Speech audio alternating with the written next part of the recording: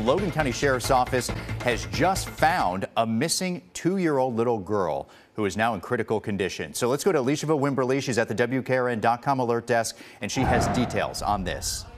Yeah, Mark, neighbors, Logan County Search and Rescue, and first responders were all involved in this search for this missing girl. The Logan County Sheriff's Office was dispatched to a missing 2-year-old female that had walked away from her home on Pleasant Drive in Russellville. Police say the child may have wandered off into a surrounding cornfield, but Logan County Search and Rescue personnel, emergency management, as well as first responders joined in on this search with neighbors of the surrounding community. That child was located in a small body of water and was found unresponsive and was rushed to Med Center Health in Russellville. Emergency room personnel were able to stabilize the child, and she was flown to Vanderbilt Children's Hospital and is now in critical condition. Now, police are asking to pray for the family. The News 2 brings you breaking news around the clock at WKRN.com.